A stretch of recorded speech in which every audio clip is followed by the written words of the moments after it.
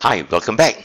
So I shall now show you how we can upload our YouTube video to our LMS in SMARTV3.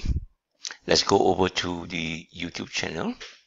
So in the YouTube channel, we select our video, click on the option, and we click on get the shareable link. And the link is now copied to the clipboard. And we now move on to our SMARTV3, our learning management system. Turn the editing on, it's already on, and we click on add an activity or resource.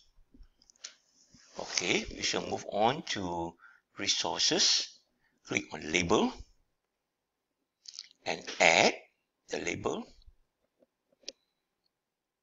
And inside the label text, we put a title.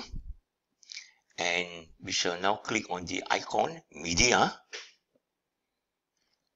put in our shareable link, and insert the media. Okay, save and return to course.